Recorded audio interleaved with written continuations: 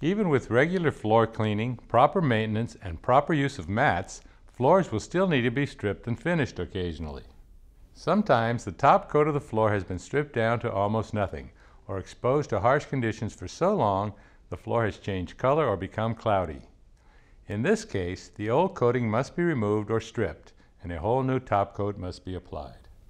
The chemicals used in this process, even with green products, can still be harmful, so be sure to read labels and follow directions carefully. Before beginning the process of floor resurfacing, clean up all dust, soil, and debris using a microfiber dust mop or vacuum. With floor care resurfacing, you must wear personal protective equipment, gloves, safety glasses, and mask. For your health and the health of your public, please transition to a green floor care system.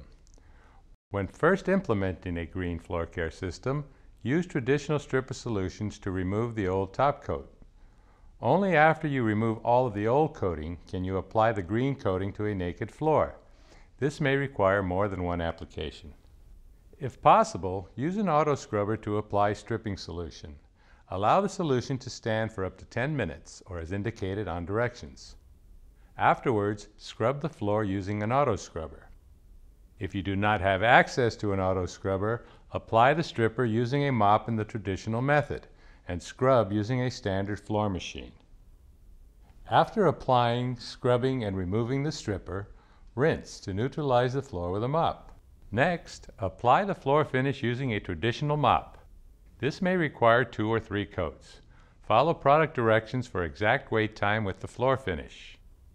Manufacturers have stripping finishing systems specifically designed to work together, so for best results, purchase the floor care cleaning system from the same manufacturer.